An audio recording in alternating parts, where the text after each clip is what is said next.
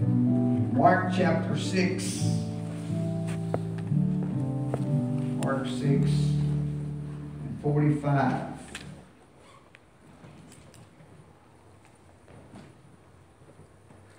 The Bible says, and Jesus, for he saw them toiling in rowing, for the wind was contrary unto them. Let me back up to 46. And when he had sent them away, he departed into a mountain to pray. And when even was come, the ship was in the midst of the sea, and he alone on the land. And he saw them toiling in the rowing, for the wind was contrary unto them. And about the fourth watch of the night he cometh unto them, walking upon the sea, and would have passed by them. But when they saw him walking upon the sea, they supposed it had been a spirit, and cried out. For they all saw him, and were troubled. And immediately he talked with them, and said unto them, Be of good cheer, it is I, be not afraid. Notice verse 51. And he went up unto them into the ship, and the wind ceased. And they were sore amazed in themselves beyond measure, and wondered. I want to use this for a thought tonight. The wind will stop. The wind will stop. God bless you. You may be seated. I think probably every preacher in the universe has preached from this text several times. I know I've used it several times and preached it and taught about it. And y'all really, when you think about it, Jesus loves to help those who are hurting and going through storms in their lives. And we all wonder about our own storms when the wind is blowing everything around. And we wonder sometimes, well, Lord, is there going to be anything left when the wind quits blowing? Will there be anything salvageable after the wind stops? Y'all know we all have storms in our lives, and sometimes you look at it and you honestly wonder, God, am I going to have any kids left? Am I going to have a house left? Am I going to have, we wonder about, is anything going to be left after the storm quits blowing, the wind quits blowing? This particular day, the disciples had watched Jesus feed 5,000 with 5 loaves and 2 fish. And it was probably more like 15,000 to 20,000, counting wives and children. But immediately following this great miracle, the Bible states that evening is approaching fast, and Jesus sends his disciples away by boat to go to the other side. But I want you to notice in verse 45 how Jesus sent his disciples away. The Bible says he constrained his disciples. Constrain here means to drive or to force. Have you ever tried to get somebody to do something when they didn't want to do it? It's kind of hard sometimes. You ever try to just want to get rid of somebody, like, kids? Now, you're trying to usher them off, and you've got plans, and you want to get them out of the house, or you're trying to get them, somebody's come to pick them up, and you're hurriedly trying to get them in the car, because you've got plans. Jesus is wanting his disciples to go on a boat trip. And he constrained his disciples. It means to drive or to force. They didn't want to go, so maybe Jesus just kind of nudged them along and pushed them along a little bit to help them. He might have said, hurry along now, it's getting dark, and, you need to get on. The thing about God is he already knows what's going to happen on the journey. He already knew the storm was going to come up on the sea. He already knew that the wind was coming. In fact, no doubt, if you really want to think about it, he planned it. Wow. What all of us need to remember tonight is when we face the storms and we face the strong wind that knocks us off of our feet, the truth is God is behind it all. Yeah. And sometimes you just really have to wonder about it, don't you? Wow. God is behind this. There's got to be a purpose. If we would look at everything in our life and realize that it has a purpose. It didn't just happen. It's not an accident. It happened for a reason. When you think about it, the storms and the wind right now, we've got storms and winds blowing right now in our life. And the Lord allows it. Some people have problems with that line of thinking. But I want to remind you, if just one area of our lives is outside of His control, we are in serious trouble. Everything that goes on, the Lord has it in control. He's even changing things for our good, isn't He? Amen. If Satan, if the world, or this flesh is able to disrupt my life apart from the permission of God, then no part of my life is safe. But I believe with all my heart, God is in complete control. Amen. How many of you remember putting your child on the school bus for the first time?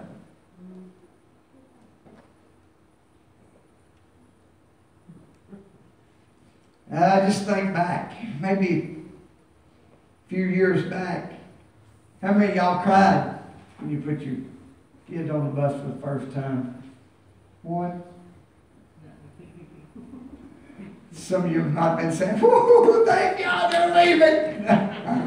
Get them out. Y'all been used to them maybe like Jesus, kind of ushering them along a little bit. But there may have been some of you that were reluctant. They may have even turned around and looked at you. Maybe you put your hand on their back and you kind of ushered them up the steps. And you wanted them to hurry because maybe you were about to cry and you didn't want them to know that you were crying. You knew they was going to sit close to the window and wave at you, and you knew you had to be strong and wave back at them. And you know, thinking about all of that, you think about the first day of school and putting your kid on that bus. You know, you think, well, I know I need to do this, but I really don't want to do it. I know I need to put them on that bus, but I really don't. It's hard, isn't it? But do you want your kids to be smart? Yeah. You know they need an education, don't you? Jesus ushered those disciples into that boat because He was sending them to school. Amen. He knew the storm was coming. He knew the wind was going to blow. He knew the waves were going to almost capsize the boat. But the Bible says in verse 48 that He saw them even in their toiling, in their rowing. He saw them. Although Jesus was busy praying about matters of eternity, He was still watching His disciples with all of their problems. Y'all, let me tell you something. He sees you in your rowing. He sees you in your toiling. He may be praying, but He sees everything that you're doing. And He saw them toiling. The word means torture. They were being tortured in their rowing. These men were in unbelievable stress as they labored against the sea. Notice the Bible says in verse 48, even the wind was contrary unto them. They were fighting for their lives, and Jesus saw it all. He knew their condition, He knew what they were facing, and He cared for their safety. Listen to me. Don't you ever think that God don't see you. Amen. Don't ever think that God don't see the winds that's blowing against you, the turmoil that's going on. He sees that trial you're going through. He sees your condition. He knows how much strength you have, and He knows how much you're rowing, and He knows just exactly the right time to come along. He knows when to help you, and He's moved by the storms and the winds that we are called on to face in our life. Yeah, Jesus was in the mountains praying.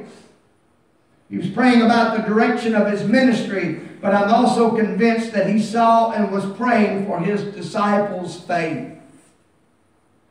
Lord, give them faith. I believe He was praying. They need faith. They've seen, Lord, they've seen me do some miracles, but they need more faith. How many of y'all think you could use some more faith? Amen. Isn't it amazing? You can see God do some fantastic things, and then all of a sudden your faith gets weak because another storm comes into your life, and you haven't seen God work in that behalf before, and all of a sudden you get nervous and jittery, and you're wondering, well, God, can you do this?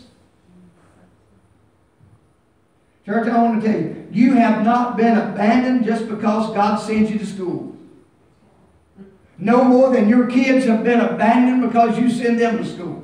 They went to school to learn a lesson. You haven't abandoned them, and the Lord sends us to school so we can learn some things. He hadn't quit on us. He hadn't quit loving us. Just because you send your kids off to school don't mean you quit loving them. Yeah, they're going to meet all kinds of stuff at school. Come on now. They're going to see all kinds of situations at school.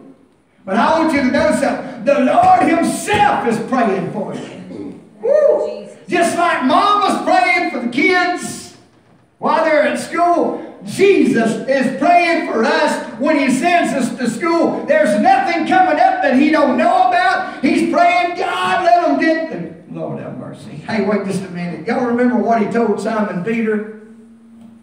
He told Simon, the devil wants to sift you as wheat. Now, the sifting process has to do with wind. The way I understood it, they took the wheat and they would lift it up and in the air like this, big gobs of it, maybe a basket full of it, and they'd throw it up into the strong wind, and the wind would blow away all the bad stuff, and the good stuff, the heavier stuff, would fall onto whatever they were trying to save it in. Maybe it was a big tarp or a big cloth they'd spread on the ground or something. He wasn't afraid of the wind because the wind was going to blow all the bad stuff away. Could I just ask you tonight, do you think it's possible that God sends us in the storm sometimes so that the wind will blow off all the stuff we don't need? Woo. He sends us to school to get rid of that stuff that we don't need sometime. Amen. Now, there's some stuff that we're going to learn in school. And have y'all ever heard garbage in, garbage out? Some of that stuff's going to come in, and it's going to leave us, but there's some good stuff that's going to stick, and we need to stick with those things. We have not been abandoned because the Lord Himself is praying for us. Romans 8:34 says, He is at the right hand of God making intercession for you. Hebrews 7:25 says, wherefore He is able also to save them to the uttermost that come to God by Him, seeing He ever liveth to make what? Intercession for them. Praise God. He's praying for us. God don't send you into the wind adversity to see you die.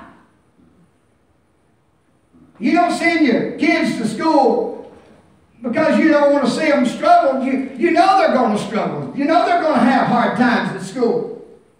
You don't send them because you want peace and quiet. You send them because they need to go get an education. And yeah, the storm's going to come and the wind's going to blow.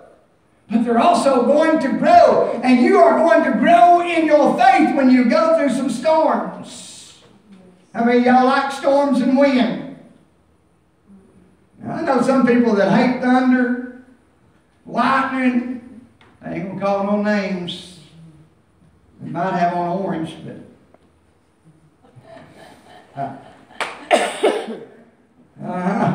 Yeah, we ain't going to call no names, but I'm here to tell you that there's times when you're afraid of storms. You're afraid of the wind, amen? But I'm here to tell you that God says, I'm going to be with you.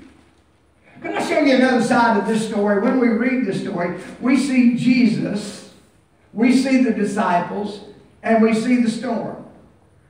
But I see a parallel of the bride of Christ as she waits for the bridegroom. Just as Jesus constrained his disciples to get into the ship, every person who is part of the bride of Christ was compelled at one time to come to Jesus. Nobody is saved today because they made a decision to come to God. If you're saved, it's because God made a decision to choose you. Amen. He came to you in your dead, lost condition because He saw something in you that He could use for His glory. He put you in that good old gospel ship. Woo. Oh, I'm going to take a trip in that good old gospel ship, and I'm going far beyond the sky. Well, I'm going to shout and sing until the praises ring, for I'm bidding this world goodbye. Woo. Yeah, He put you on that good old gospel ship, and His plan is to send you to the other side called heaven. Amen. Yes. We are headed to a home of peace and rest and beauty like the eye has never seen. But every which way we turn, we're under attack, it seems. Amen. The storms rage. The wind blows. Y'all, do you understand that Christianity is under attack? Yes. The devil wants to do everything he can to keep us from reaching our destination. We may be in the ship, but he's trying to get us out of the ship. We may be on our journey toward heaven, but he's trying to stop the boat. He would like to turn it over. He would like to disrupt our trip. He would like to cause all kinds of storms and winds in our life. But I'm telling you, one day the wind's going to stop. Thank you, Lord. Woo, Lord have mercy. We can't wait for that day when the wind stops. It's great when the storm passes over, isn't it? Yes. Wow. This world is, when you think about the world's really not attacking Islam. The world is not attacking Buddhism. The world is attacking the bride of Christ. Because the bride is the threat to the world. Amen. The world hates Jesus because His way causes people to love one another. Amen. His way rejects sin and sinful ways. They hate Jesus because Christianity demands a total break with sin. The world won't ever accept that because Satan is the God of this earthly kingdom called the world. The bride, us, can expect some very windy days because Satan would like to stop the ship. He'd like to keep us from getting to our destination. But I tell you, God, on the same hand, is just building our faith through every storm. Every wind that comes, every high wave that comes our way, we say, "Whoo, we made it through that one. Thank God." Well, Lord, Lord, don't let another one come today. But if it does come, Lord, give me what I need to get through it. Oh Lord, God, give me strength to climb those mountains that's in my way. I can tell you this: our struggle does not go unnoticed. Amen. Our Lord Jesus sees everything we face, and some days He just steps on the scene and He stops the wind so that we can have some times of peace. But there is a time coming when the wind will stop blowing for good. The day that He transports us to heaven, there will be no more storms, no more wind, no more suffering, no more pain. I thank God that there is a remnant of people who know that one day the wind is going to stop blowing. Jesus said this, and I think it applies wherever we are, not just at church. Where 2 or 3 are gathered together in my name, there I will be in the midst of them. You can be in your car, 2 or 3 gathered together. You can be on your job, 2 or 3 gathered together. You can be at the grocery store, 2 or 3 gathered together. Come on. He said, where 2 or 3 are gathered together in my name, you can be together in His name in a lot of places. Didn't say you had to be at church. Oh, Brother Grace, I'm glad you said that. I don't go to church no more.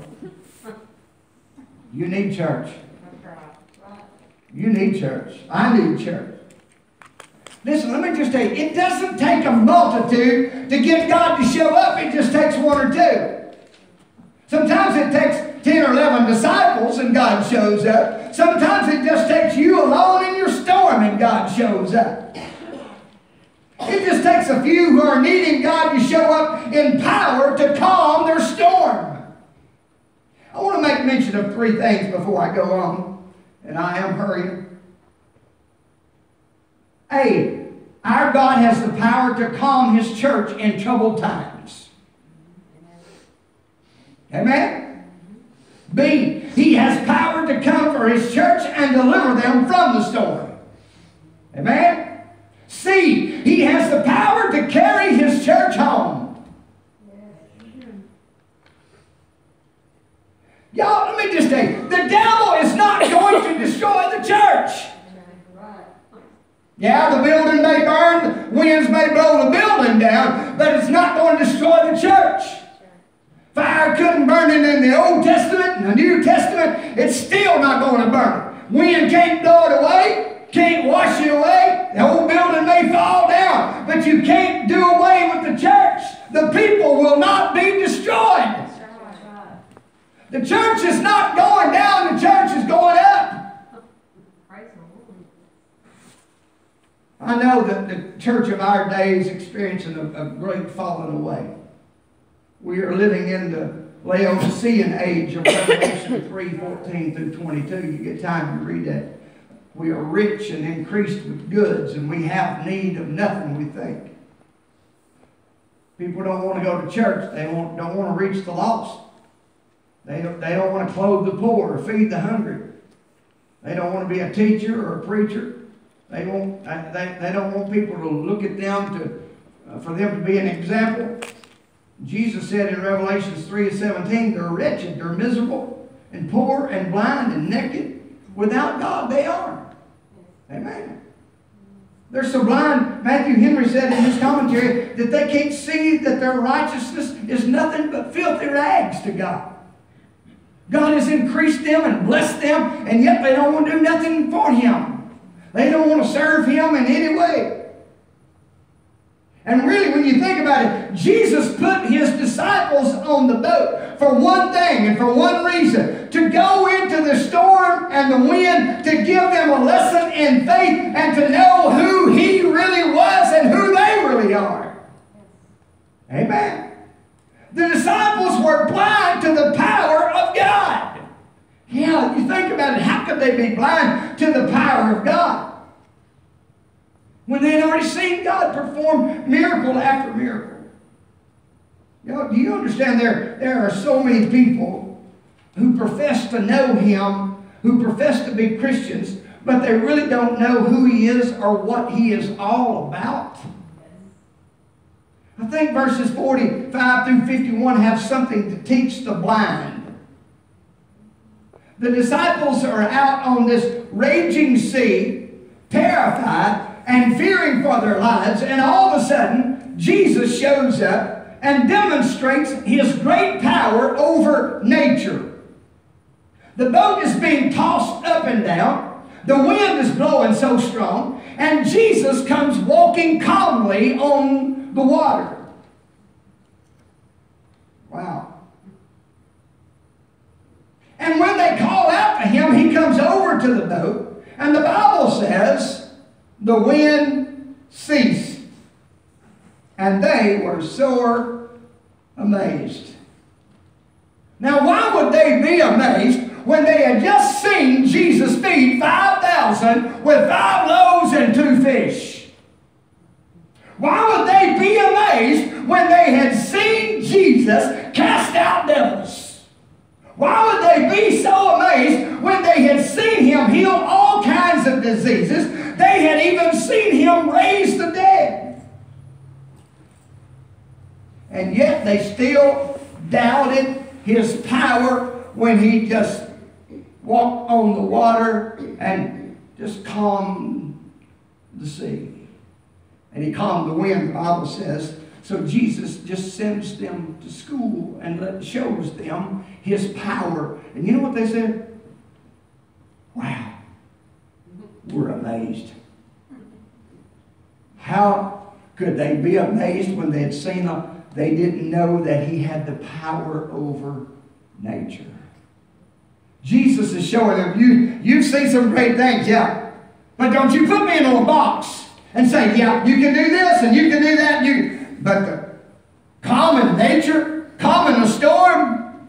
Y'all, we do the same thing. We put God in a box and we say, you've got to do it this way. Because it ain't ever been done no different than this right here.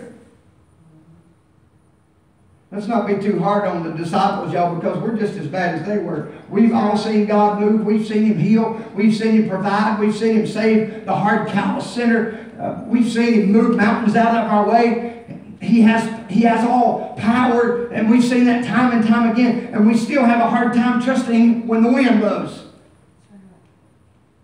We have a hard time trusting him when we just get a real natural storm. Come on. Y'all, I know you can raise the dead and all that, but here I am. It's thundering and it's lightning, and I'm afraid of the storm. The wind's blowing. Guess what, y'all? He's going to keep sending us to school because we ain't learned to trust him yet. He's going to keep sending us to school until we get it. Amen? He did it for his disciples. He did it for Israel. All the trials they faced, it was just school. Amen.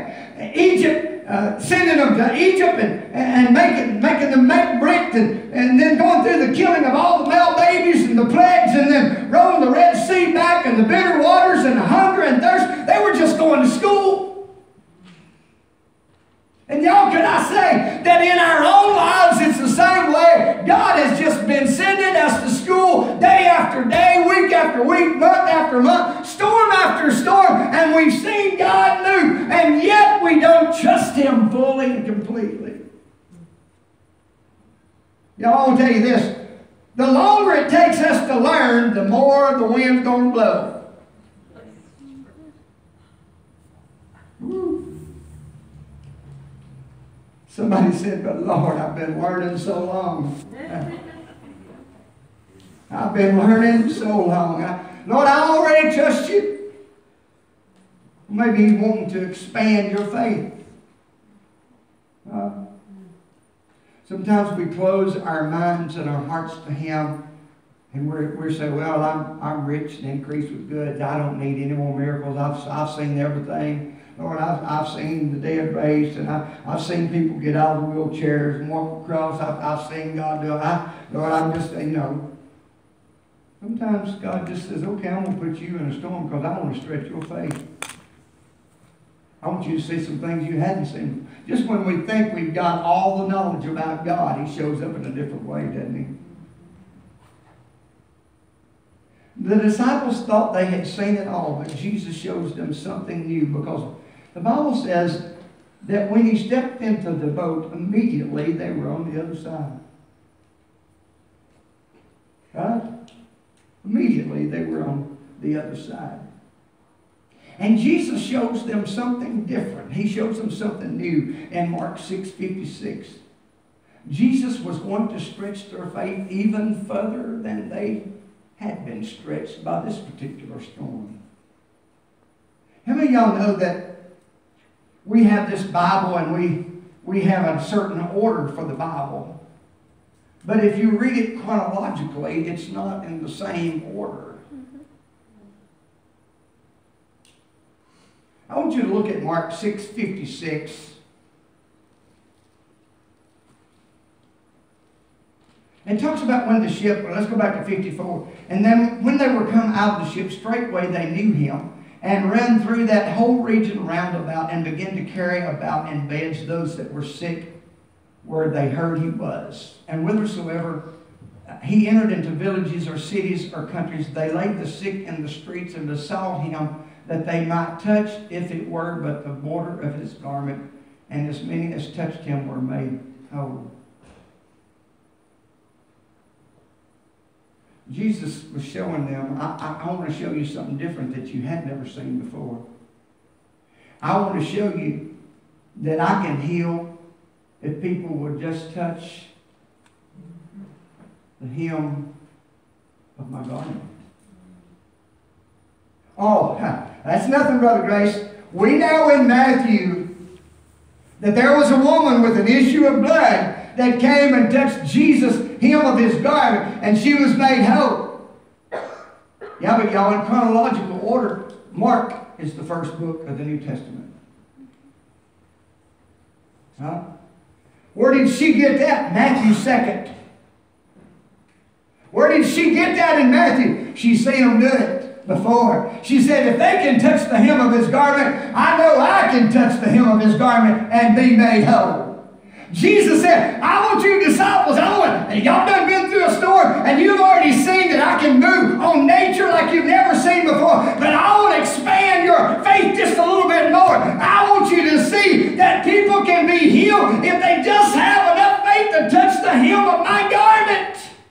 I want to send y'all to school a little bit more. You've seen all the miracles. You've seen healings. You've seen demons run out. You've seen all this. But I want to send you to school. There's going to be some wind times in your life. But through those stormy times, when the wind comes, you're going to learn some things if you'll just hold on to me and listen.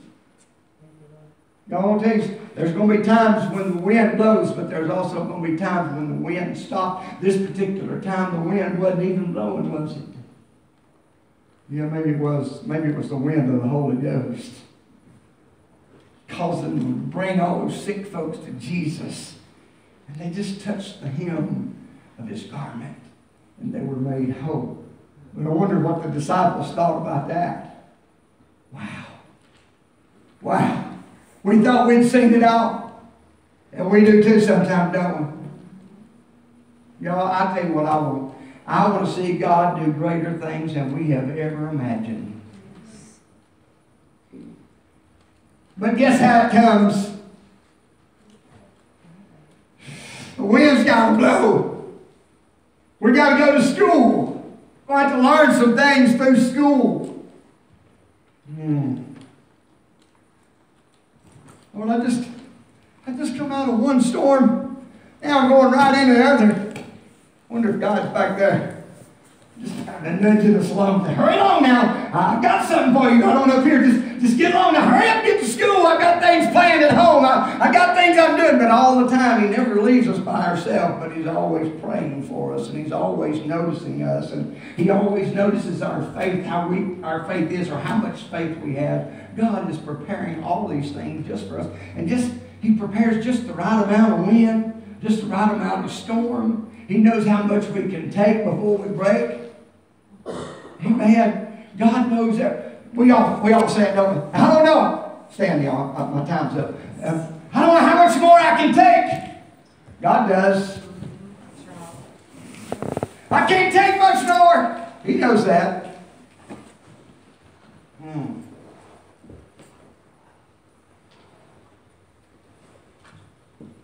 And guess what? Just about the time you can't take no more, he comes walking, gets on the boat with you, and all of a sudden everything is just calm. Because he's wanting to show you some great things about him and his power and whatever he's able to do. Y'all, at some point the wind will stop. At some point school lets out. It may be just for today. Everybody do this. Whew! Made it through another day. The wind's quit blowing. Time to go home and get some rest. The storm may start again tomorrow. A different storm. School's going to take back up session. School's going to be in session tomorrow. But learn that our God will never leave you or forsake you. He's watching you. He's praying for you. He wants you to succeed. Amen. At some point, the wind will stop and you will be victorious. You will have victory in your life. God says you're going to have victory. You will get through it. You will make it. Amen. And you learn from all those storms that you go through. You learn from those wind things. That every time the wind blows in your life, you are learning something that God wants you to learn. God bless you. Thank you for being in the service tonight. Bring somebody to church with you Sunday. Let's have a great time around here. 11 o'clock. Praise God. I can't wait to see what God is going to do for us. Let's have a good time in His presence. You're